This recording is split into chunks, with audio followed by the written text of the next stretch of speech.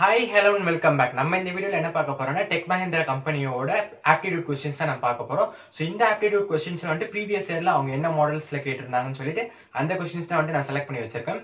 So tech Mahindra கம்பெனியோட placement registration வந்து start ஆயிடுச்சு. both off campus and on campus ரெண்டுக்குமே வந்து சேம் ரெஜிஸ்ட்ரேஷன் தான். சோ நீங்க யாராச்சும் ரெஜிஸ்டர் பண்ணலனா வந்து நான் டிஸ்கிரிப்ஷன்ல தான் லிங்க் கொடுத்திருக்கேன். மறக்காம போய்ட்டு வந்து ரெஜிஸ்டர் பண்ணுங்க. சோ நம்ம இந்த வீடியோல வந்துட்டு சில ஆப்டிட்யூட் क्वेश्चंस பார்க்க போறோம். எத்தனை क्वेश्चन நம்ம பார்க்க போறோம்னு தெரியல. சோ நான் நிறைய क्वेश्चंस எடுக்கிறதுக்கு ட்ரை பண்றேன். சோ வாங்க இப்ப நம்ம கண்டென்ட் குள்ள போலாம்.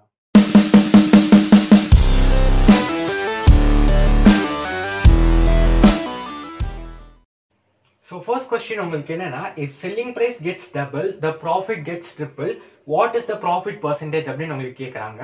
சோ என்னன்னா selling price வந்து உங்களுக்கு டபுள் ஆகுது, அப்போ வந்து profit உங்களுக்கு ட்ரிபிள் ஆகுது. சோ profit percentage உங்களுக்கு என்னன்னு கேக்குறாங்க.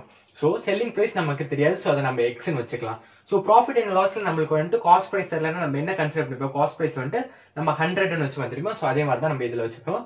சோ profit நம்ம என்னன்னு கண்டுபிடிப்போம். சோ profit நம்ம என்ன பண்ணுவோம், selling price minus cost price. So x minus 100 நம்ம பண்றோம். சோ இதுல என்ன சொல்றாங்க, selling price உங்களுக்கு டபுள் ஆனா profit வந்து உங்களுக்கு ட்ரிபிள் ஆகுது. சோ selling price வந்து நம்ம x ன்னு வச்சுக்கிறோம். சோ டபுள் பண்ணனும் உங்களுக்கு என்ன கிடைக்கும், 2x minus 100 கிடைக்கும். இந்த 2x minus 100 உங்களுக்கு என்ன, புது profit. நீங்க வந்து selling price உங்களுக்கு ஆல்ரெடி முன்னாடி இருக்குது x ன்னு இருக்கு. சோ selling price வந்து நம்ம டபுள் பண்றோம், அப்ப நியூ profit உங்களுக்கு என்ன 2x minus 100 நம்ம கிடைக்குமா. ஏங்க நம்ம profit கண்டுபிடிக்கிறோம், ஏன்னா வந்து profit gets triple உங்களுக்கு சொல்றாங்க. So profit is equal to உங்களுக்கு இருந்த profit வந்து ட்ரிபிள் ஆகுது. சோ ரெண்டு profit வந்து உங்களுக்கு ஈக்குவல் தானே. சோ அதனால சொல்லி தான் நம்ம ஈக்குவேட் பண்றோம். சோ இது நீங்க x வேல்யூ கண்டுபிடிச்சீங்கன்னா உங்களுக்கு x வேல்யூ வந்து 200 ன்னு கிடைக்கும். ஓகேவா. சோ நெக்ஸ்ட் அவங்க என்ன சொல்றாங்க, profit percentage கேக்குறாங்க. சோ profit percentage நம்ம என்ன பண்ணுவோம், profit divided by cp into 100 பண்ணுவோமா. சோ profit நம்ம எப்படி கண்டுபிடிப்போம், selling price minus cost price divided by cost price into 100. So 200 தான் வந்து உங்களோட selling price. So selling price minus cost price divided by cost price into 100. 100 உங்களுக்கு cancel ஆயிடும். So final answer உங்களுக்கு என்னன்னா 100%. So second question உங்களுக்கு என்னன்னா, the population of a town increases by 20% annually. What is the population 2 years from now if the present population is 2500 அப்படின்னு உங்களுக்கு சொல்றாங்க. So என்னன்னா, ஒரு சிட்டில வந்து population வந்து 20% increase ஆகுதுன்னு வச்சுக்கோங்க. So current population வந்து 2500 உங்ககிட்ட இருக்கு. So 2 years from now, so இந்த இயர்ல இருந்து 2 years கழிச்சு உங்களுக்கு population எவ்வளவு இருக்குன்னு உங்களுக்கு கேக்குறாங்க. So சிம்பிளா வந்து நமக்கு percentage increase தான் அவங்க கேக்குறாங்க. So இதை வந்து நம்ம ஈஸியா வந்து சால்வ் பண்ணலாம். So இப்போ வந்து present population வந்து உங்களுக்கு 2500 இருக்கு. So next year, so first year உங்களுக்கு எவ்வளவு இருக்குன்னு நீங்க கண்டுபிடிங்க. அதை வச்சு செகண்ட் இயர் எவ்வளவு இருக்கு நீங்க கண்டுபிடிச்சிட்டீங்கன்னா அதுதான் வந்து உங்களோட ஆன்சர். So present பாப்புலேஷன் வந்து உங்களுக்கு 2500 இருக்கு. சோ அவங்க எவ்வளவு இன்க்ரீஸ் ஆகுது per இயருக்கு சொல்லிருக்காங்க, 20% இன்க்ரீஸ் ஆகுது. சோ நீங்க 2500ல 20% கண்டுபிடிக்கணும்னா ஃபர்ஸ்ட் என்ன பண்ணலாம், 10% நீங்க ஈஸியா கண்டுபிடிக்கலாமா. சோ 10% என்ன, லாஸ்ட் இருக்க டிஜிட் நீங்க ரிமூவ் பண்ணிட்டீங்கன்னா அதான் வந்து உங்களோட 10%. சோ 10% ஆஃப் 2500 உங்களுக்கு என்ன, 250. அப்ப 20% என்ன, 250 into 2. சோ 500 உங்களுக்கு கிடைக்குமா. சோ இது கூட வந்து 500 ஆட் பண்ணுங்க. சோ உங்களுக்கு ஆன்சர் என்ன கிடைக்குது, 3000. சோ ஃபர்ஸ்ட் இயர் இந்த இயர் பிரசன்ட் இயர் கழிச்சு நெக்ஸ்ட் இயரோட பாப்புலேஷன் வந்து உங்களுக்கு 3000 கிடைக்கும். சோ அதுல வந்து 20% நீங்க கண்டுபிடிச்சா செகண்ட் இயருக்கு உங்களுக்கு கிடைக்கும். சோ இதுல 10% உங்களுக்கு என்ன, 300. 20% 600. சோ 600 இது கூட நீங்க ஆட் பண்ணீங்கன்னா 3600. சோ 3600 தான் உங்களோட பாப்புலேஷன் 2 இயர்ஸ் கழிச்சு. So next question உங்களுக்கு என்னன்னா, 2 years ago the average age of a family of 8 members was 18 years. After the addition of a baby, the average age of the family remains the same today. What is the age of the baby அப்படின்னு உங்களுக்கு கேக்குறாங்க. So என்னன்னா, 2 இயர்ஸ்க்கு முன்னாடி 8 members அந்த ஃபேமிலில இருக்காங்க. So அவங்களோட ஆவரேஜ் ஏஜ் வந்து 18 இயர்ஸ் சொல்றாங்க. சோ அதுக்கப்புறம் வந்து ஒரு பேபி வந்து ஆட் ஆகுது. சோ அது என்னன்னா வந்து உங்களுக்கு ஆஃப்டர் 2 இயர்ஸ் உங்களுக்கு இது வந்து அவங்க क्वेश्चनல மென்ஷன் பண்ணல. இது வந்து 2 இயர்ஸ் அகோன்னு சொல்றாங்க. அப்ப கரண்டா உங்களுக்கு என்ன இயர் இருக்கும், 2 இயர்ஸ் கழிச்சு தானே இருக்கும். சோ பிரசன்ட் ஏஜ்னா வந்து உங்களுக்கு 2 இயர்ஸ். சோ அதுதான் வந்து நான் after 2 years எழுதிருக்கேன். So after 2 years இருக்கும்போது உங்களுக்கு ஒரு பேபி ஆட் ஆயிருக்கு. ஆனா ஆவரேஜ் வந்து உங்களுக்கு சேமா தான் இருக்கு. சோ அப்போ வந்து அந்த பேபியோட ஏஜ் என்ன அப்படின்னு உங்களுக்கு கேக்குறாங்க. ஓகேவா. சோ இதான் வந்து உங்களோட क्वेश्चन. சோ 2 இயர்ஸ்க்கு முன்னாடி வந்து அவங்களோட டோட்டல் நம்பர் ஆஃப் ஏஜ் எப்படி இருக்குன்னு நம்ம கண்டுபிடிக்கலாம். சோ டோட்டல் நம்ம எப்படி கண்டுபிடிப்போம், total divided by 8 is equal to 18. ஏன்னா வந்து ஆவரேஜ் நம்ம என்ன பண்ணுவோம், some of all the ages divided by the total number of ages is equal to average அப்படின்னு தான் நம்ம போடுவோம். ஸோ டோட்டல் நமக்கு தெரியாது. ஸோ டோட்டல் நம்ம வச்சுப்போம். 8 மெம்பர்ஸ் உங்களுக்கு இருக்காங்க, 8 ஈக்குவல் டு 18 ஆவரேஜ் உங்களுக்கு. ஸோ இதை நம்ம மல்டிப்ளை பண்ணணும் உங்களுக்கு என்ன கிடைக்கும், ஸோ டோட்டல் வந்துட்டு உங்களுக்கு 144ன்னு சொல்லிட்டு கிடைக்குது. அதுக்கப்புறம் 2 இயர்ஸ் கழிச்சு இப்போ ப்ரெசென்ட்டா இருக்க ஏஜ் வந்துட்டு உங்களுக்கு அந்த 8 மெம்பர்ஸோட ஏஜ் எவ்வளோ இருக்கும் நம்ம பார்க்கலாமா? ஏன்னா வந்துட்டு 2 இயர்ஸ்க்கு முன்னாடி வந்துட்டு உங்களுக்கு டோட்டலாக வந்துட்டு இவ்வளோ வருது. ஸோ 2 இயர்ஸ் கழிச்சு வந்துட்டு 8 மெம்பர்ஸோட ஏஜ் உங்களுக்கு எவ்வளோ இருக்கும்? ஸோ 8 மெம்பர்ஸ் இருக்காங்க. ஸோ 2 இயர்ஸ் கழிச்சுன்னா வந்துட்டு எல்லாரோட ஏஜ் வந்துட்டு 2 இயர்ஸ் இன்க்ரீஸ் ஆயிருக்குமா? ஸோ 8 into 2 உங்களுக்கு 16. ஸோ இது ரெண்டுத்தையும் நீங்கள் ஆட் பண்ணீங்கன்னா உங்களுக்கு என்ன கிடைக்கும்? 160. ஸோ இதான் வந்துட்டு present age. So present age of அந்த 8 மெம்பர்ஸ் இது மட்டும். ஓகேவா? ஸோ இப்போ என்ன ஆகுது? உங்களுக்கு வந்துட்டு ஒரு பேபி ஆட் ஆகுது. ஸோ அந்த பேபி ஆட் ஆகி உங்களுக்கு ஆவரேஜ் ஏஜ் எவ்வளோ வருது? அதே 18 இயர்ஸ் தான் இருக்கு. ஸோ அது எப்படி நம்ம கண்டுபிடிக்கலாம்? ஸோ அதே டோட்டல், அந்த டோட்டல் நம்ம கண்டுபிடிக்கலாம். So total divided by 9 is equal to 18. இப்போ ஏன் இங்கே 9 வந்துட்டு உங்களுக்கு ஒரு பேபி ஆட் ஆயிடுச்சு. ஸோ நம்ம 9 போட்டுக்கிறோம். ஸோ இதோட டோட்டல் உங்களுக்கு என்ன கிடைக்கும்? which is equal to உங்களுக்கு 18 into 9 உங்களுக்கு வந்துட்டு 162 கிடைக்கும். ஸோ இது வந்துட்டு 8 மெம்பர்ஸோட ஏஜ், இது வந்துட்டு டோட்டலாக 9 மெம்பர்ஸோட ஏஜ். ஸோ இது ரெண்டுத்தையும் நம்ம சப்ராக்ட் பண்ணோம்னா வந்துட்டு அந்த பேபியோட ஏஜ் நம்ம கிடைச்சிருமா? ஸோ 162 டிவைட் மைனஸ் 160 உங்களோட ஆன்சர் என்ன? 2 கிடைக்குமா? ஸோ 2 இயர்ஸ் தான் வந்துட்டு அந்த பேபியோட ஏஜ்.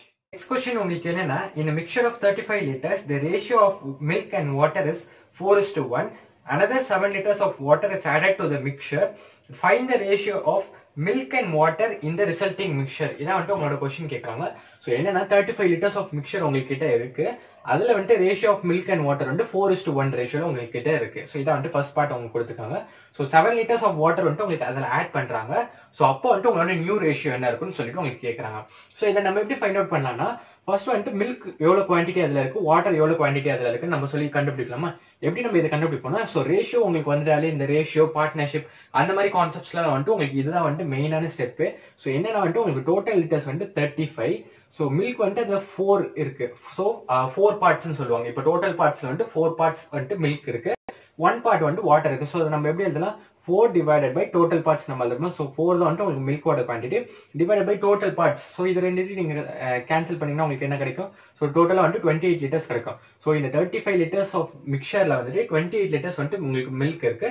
ஸோ ரிமைனிங் மிக்சர் நீங்கள் எப்படி கண்டுபிடிக்கலாம்? ஒன்று 35 மைனஸ் 28 பண்ணீங்கன்னா உங்களுக்கு ரிமைனிங் 7 லிட்டர்ஸ் கிடைக்கும். இல்லை நம்ம இதுக்கு முன்னாடி போட்ட அதே ஸ்டெப்பே வந்துட்டு நம்ம போடலாம்.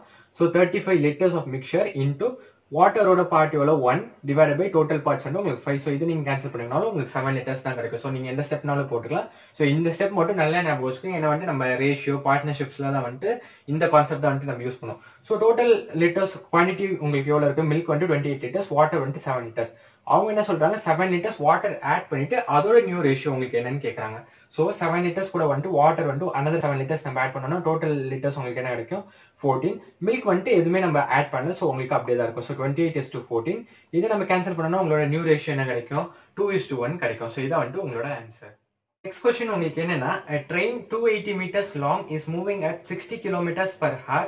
The time taken by the train to cross a platform of 220 meters long is அப்படின்னு உங்களுக்கு கேட்குறாங்க. ஸோ என்னன்னா உங்களுக்கு ஒரு பிளாட்ஃபார்ம் இருக்கு 220 meters, ஒரு ட்ரெயினோட லென்த் வந்து உங்களுக்கு 280 meters சொல்லியிருக்காங்க. ஸோ அதோட ஸ்பீட் வந்துட்டு உங்களுக்கு 60 km/h கொடுத்துருக்காங்க. ஸோ இந்த பிளாட்ஃபார்மா அது கிராஸ் பண்றதுக்கு எவ்வளோ டைம் எடுத்துக்கும் அப்படின்னு உங்களுக்கு கேட்குறாங்க. ஸோ இந்த மாதிரி பிளாட்ஃபார்ம் இல்லை பிரிட்ஜ் கொஸ்டின் உங்களுக்கு வந்துச்சுன்னா என்னன்னா, இப்போ ட்ரெயின் வந்துட்டு உங்களுக்கு மூவ் ஆகிட்டே இருக்கு. ஸோ ட்ரெயினோட ஃப்ரண்ட் பார்ட்டை வந்து நம்ம ஏன்னு எடுத்துக்கிறோம், பேக் பார்ட் வந்து நம்ம பின்னு எடுத்துக்கிறோம். ஸோ இந்த ட்ரெயின் வந்துட்டு இங்க ஸ்டார்ட் ஆச்சுன்னா வந்துட்டு உங்களுக்கு இந்த பிளாட்ஃபார்ம் கிட்ட வருது அப்படின்னு உங்களுக்கு அர்த்தம். ஸோ இந்த பிளாட்ஃபார்ம் இந்த ஏ வந்துட்டு இதை கிராஸ் பண்ணாலே வந்துட்டு உங்களுக்கு ட்ரெயின் வந்துட்டு பிளாட்ஃபார்ம் கிராஸ் ஆயிடுச்சுன்னு உங்களுக்கு இல்லை. எப்போ நம்ம வந்துட்டு ட்ரெயின் வந்துட்டு அந்த பிளாட்ஃபார்ம் கிராஸ் ஆயிடுச்சுன்னு சொல்லுவோம், அதோட எண்டிங் பார்ட் பி பார்ட்டும் வந்துட்டு உங்களுக்கு இந்த எண்டை கிராஸ் பண்ணாதானே வந்துட்டு நம்ம அந்த பிளாட்ஃபார்ம் வந்துட்டு கிராஸ் பண்ணிடுச்சுன்னு சொல்லுவோம். ஸோ அதோட டிஸ்டன்ஸ் அது எவ்வளோ வந்துட்டு கவர் பண்ணுது? இந்த பிளாட்ஃபார்மோட டிஸ்டன்ஸ் 220 meters பிளஸ் இந்த 280 meters வந்துட்டு இந்த பிளாட்ஃபார்ம்ல இருந்து உங்களுக்கு கவர் ஆகணும் தெரியுமா? ஸோ அந்த ரெண்டு டிஸ்டன்ஸையும் வந்துட்டு நம்ம ஆட் பண்ணுவோம். ஸோ இந்த மாதிரி ட்ரெயின், இந்த மாதிரி பிளாட்ஃபார்ம், பிரிட்ஜ் அந்த மாதிரி சம்ஸ் உங்களுக்கு வந்தாலே அந்த பிரிட்ஜோட லென்த்தையும் நீங்க ஆட் பண்ணணும், பிளஸ் ட்ரெயினோட லென்த்தையும் நீங்க ஆட் பண்ணணும். ஸோ நம்மளுக்கு தெரியும் speed is equal to distance divide by time. So distance நம்ம என்ன எடுக்கணும்? Length of the platform plus length of the train. So நீங்க ஆட் பண்ணீங்கன்னா 280 பிளஸ் 220 டிவைடட் பை இது வந்துட்டு நம்ம டைம் எடுத்துக்கிறோம். டைம் நம்ம இந்த சைடு எடுத்துக்கணும். Distance divide by speed. Speed வந்துட்டு உங்களுக்கு 60 km/h இருக்கு. உங்களுக்கு டிஸ்டன்ஸ்ல வந்துட்டு மீட்டர்ல இருக்கு. ஸோ ஸ்பீடை வந்துட்டு நம்ம மீட்டர்ல வந்துட்டு கன்வெர்ட் பண்ணுவோம். ஸோ என்ன பண்ணுவோம்? 5/18 மல்டிப்ளை பண்ணுவோம். ஸோ அது வந்துட்டு உங்களுக்கு 50/3. நீங்க கேன்சல் பண்ணாதீங்க, ஏன்னா வந்துட்டு உங்களுக்கு இங்கே கேன்சலேஷனுக்கு ஈஸியா இருக்கும். ஸோ 50/3 நீங்க வச்சுக்கோங்க. ஸோ அதை நீங்க சால்வ் பண்ணீங்கன்னா உங்களுக்கு ஆன்சர் என்ன கிடைக்கும்? 30 seconds கிடைக்கும். So next question உங்களுக்கு என்னன்னா, the average of 7 consecutive numbers is 33. The largest of these numbers அப்படின்னு உங்களுக்கு கேட்குறாங்க. So average of 7 consecutive numbers is 33ன்னு சொல்றாங்க. ஸோ கன்சிக்யூட்டிவ் நம்பர்ஸ்னா நெக்ஸ்ட் வர நம்பர். ஸோ நம்மளுக்கு என்ன நம்பர்னே நம்மளுக்கு தெரியாது. ஸோ நம்ம என்ன கன்சிடர் பண்ணிக்கலாம்னா எக்ஸ்ன்னு நம்ம ஒரு நம்பரை கன்சிடர் பண்ணிக்கலாம். ஸோ 7 கன்சிக்யூட்டிவ் நம்பர்ஸ்னா என்ன வரும்? ஸோ அந்த எக்ஸ்ல இருந்து ஒரு நம்பர் நம்ம ஆட் பண்ணிட்டே போகணும் தெரியுமா? ஸோ நம்ம எக்ஸ்ன்னு கன்சிடர் பண்ணிட்டோம்னா x+1, x+2, x+3, x+4, x+5, x+6. So இதை வந்துட்டு நம்ம 7 கன்சிக்யூட்டிவ் நம்பர்ஸ்ன்னு நம்ம நினைச்சுக்கலாம். ஸோ இது எல்லாத்தையும் நம்ம ஆட் பண்ணி டிவைட் பை 7 பண்ணோம்னா நம்மளுக்கு ஆவரேஜ் கிடைக்குமா? ஸோ அந்த கான்செப்ட் நம்ம இதில் யூஸ் பண்ணியிருக்கோம். So the total number of observation the some of observation divide by total number of observations is equal to உங்களுக்கு ஆவரேஜ். ஸோ 33 இந்த 7 வந்துட்டு நம்ம அந்த சைடு போனோம்னா உங்களுக்கு 231 கிடைக்கும். ஸோ இதெல்லாம் வந்துட்டு நீங்கள் சால்வ் பண்ணீங்கன்னா உங்களுக்கு 7x + 21 கிடைக்கும். ஸோ 21 நம்ம அந்த சைடு எடுத்துகிட்டு போயிட்டோம்னா 210 கிடைக்கும். ஸோ எக்ஸோட வேல்யூ உங்களுக்கு 13 கிடைக்கும். அவங்க என்ன கேட்குறாங்க? ஹையஸ்ட் வேல்யூ தான் உங்களுக்கு கேட்குறாங்க. ஸோ ஹையஸ்ட் வேல்யூ உங்களுக்கு என்ன கிடைக்கும்? ஸோ லாஸ்ட் வேல்யூ தான் உங்களுக்கு ஹையஸ்ட்டாக இருக்கும். ஸோ எக்ஸோட வேல்யூ உங்களுக்கு 30. ஸோ 30 + 6 உங்களுக்கு 36. ஸோ அதான் வந்துட்டு highest value. So next question உங்களுக்கு என்னன்னா, present ages of A and B are in the ratio of 5:4 respectively. 3 years hence the ratio of their ages will become 11:9 respectively. What is B's present age in years? இதான் வந்துட்டு உங்களுக்கு question கேட்குறாங்க. என்னன்னா A and B ஓட current age வந்துட்டு உங்களுக்கு 5:4 அவங்க சொல்லிட்டாங்க. So 3 years hence, so 3 years கழிச்சு வந்துட்டு அவங்களோட ரேஷியோ என்ன ஆகுதுன்னா 11:9 ஆயிடுது. ஸோ பியோட பிரசன்ட் ஏஜ் உங்களுக்கு என்னன்னு சொல்லி கேட்குறாங்க. ஸோ இதான் வந்துட்டு உங்களுக்கு கொஸ்டின். ஸோ இந்த மாதிரி கொஸ்டின்ஸ் கூட உங்களுக்கு நிறைய வந்துட்டு கேட்பாங்க. ஸோ என்னன்னா பிரசன்ட் ஏஜ் வந்துட்டு நம்மளுக்கு என்னன்னு தெரியாது. ஸோ அவங்க வந்துட்டு ரேஷியோல கொடுத்துருக்காங்க 5:4 சொல்லிட்டு.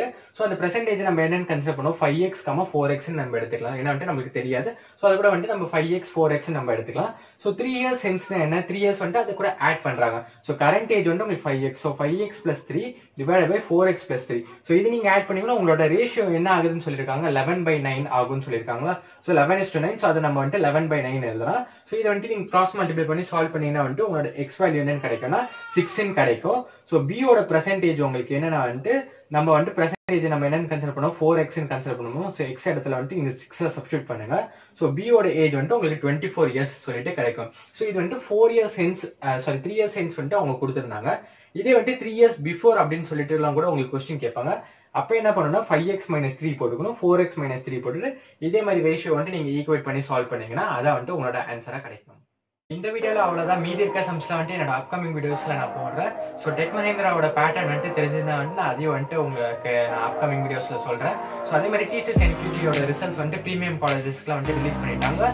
ஸோ மீதி இருக்க காலேஜஸ்க்கும் வந்துட்டு உங்களுக்கு ரிலீஸ் பண்ண ஸ்டார்ட் பண்ணிடுவாங்க. ஸோ அதுக்கப்புறம் வந்துட்டு உங்களுக்கு டைரக்ட் இன்டர்வியூ தான் ஸ்டார்ட் ஆகும். ஸோ இன்டர்வியூக்கு வந்துட்டு ப்ரிப்பேர் பண்ண ஸ்டார்ட் பண்ணுங்க. அண்ட் அதே மாதிரி இன்ஃபோசிஸ் இன்டர்வியூ வந்துட்டு உங்களுக்கு ஸ்டார்ட் ஆகிடும். ஸோ நம்ம சேனலில் வந்துட்டு காக்னிசன்ட்டுக்கு தேவையான இன்டர்வியூ கொஸ்டின்ஸ் போடுவோம். ஸோ அதே இன்டர்வியூ கொஸ்டின்ஸ் கூட வந்துட்டு நீங்கள் இந்த டிசிஎஸ் அண்ட் இன்ஃபோசிஸ் வந்துட்டு ப்ரிப்பேர் பண்ணிக்கலாம். ஸோ ஏன்னா நான் எடுத்த கான்செப்ட்ஸ்லாம் வந்துட்டு எல்லாமே வந்து மோஸ்ட்டாக எல்லா இன்டர்வியூஸுக்கும் வந்துட்டு காமனான கொஸ்டின்ஸ் தான்.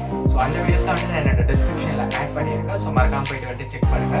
ஸோ நான் ஏதாச்சும் டாபிக் வந்துட்டு பேசணும்னு நீங்கள் நினச்சிக்கிற வந்துட்டு கமெண்ட் லீவ் பண்ணுங்க. ஸோ அந்த வீடியோஸ் வந்துட்டு நான் உங்களுக்கு போஸ்ட் பண்ணுறேன். ஸோ நாளைக்கு உங்களை என்னோட வீடியோவில் சந்திக்கிறேன். Until then, stay tuned. Signing off from you. Bye. Take care.